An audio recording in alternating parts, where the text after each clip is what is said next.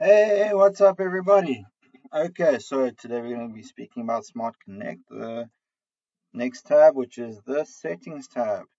So, the Settings page is where you're going to do a lot of customization, look and feel, and all that kind of stuff. So, let's get to it.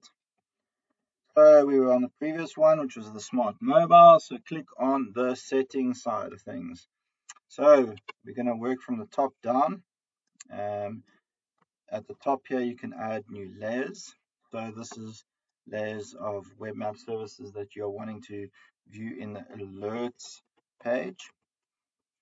If you want it on by default, you can leave it as true. As you can see, there's only one layer type, and then you add the URL. So this would help, for example, if your organization had a web map service or that they were creating, so that you wanted to represent on the alerts page. Obviously, you can delete it here or edit it. But just to show you here on the alerts page, on the left hand side here, you've got the examples and the OpenStreetMap, which is what I've added there. So here you'll see all the map layers from your different conservation areas, but this is a web map service here. So that's how it translates. The next thing is the alerts types and styles. So I'm going to click and add a new one. I'm going to go carcass because we were trying to create a carcass the other day, and it was very general. So the opacity is obviously the way at which it looks. So 1, and I'm going to go and look for a pool. So here's a list that you can work through, and you can see extra information over here on the list. This will open up a GitHub page. And then obviously your background color of the icon itself. So I'm just going to choose gray. If you want the icon to spin and make it moving, you can click on true, but I'm going to create a new one. Immediately here you can see what the icon color and what it's going to look like on a map. You can edit and delete it there. Just to show you what it looks like, so I'm going to go and create a new alert, a carcass, and that kind of stuff. Submit. And on the right hand side here, I make sure that the filter is on. And there you can see it is, for example, what it looks like on the map itself. Okay, so that's your alerts. Now your alerts obviously are going to translate into your smart desktop when you sync, and these will be available to you when you are assigning different attributes to the different alert types.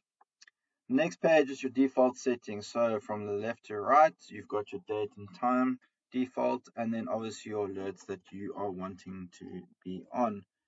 The status is whether it's active or disabled, and then obviously your alert level here. So you need to just make sure that you click on the right things that you want.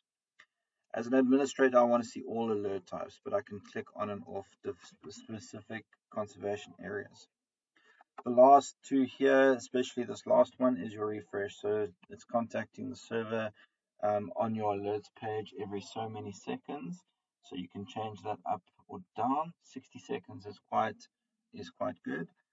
And then your zoom levels and starting latitude and longitude. So if you want to, for example, work in only a specific conservation area like down here, you can set in the settings the default value of the zoom and lat and long, so that you don't have that massive map every time you open up.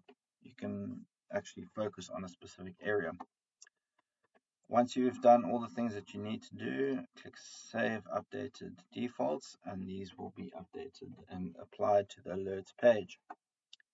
The last one is the style options. So this is what the server looks like. As you can see, there's a logo heading, a logo footer, and some copyright information. If I edit this, you will see that on the top here where the logo is reading from, and the footer stuff here. It's using syntax here, so go ahead and look at the manual for different options or Google it for yourself, and the different colors, light, steel, green, etc. These are where your images are chosen, but just to show you how it's changing, the copyright is obviously got to change to 2022. When I update the style, you'll see that it's created successfully. And just to show you what it looks like, I refresh the page, and at the bottom here you will see that the copyright information has been changed. Okay, so a lot of information very quickly, but I hope you get the idea and it helps you. Cheers.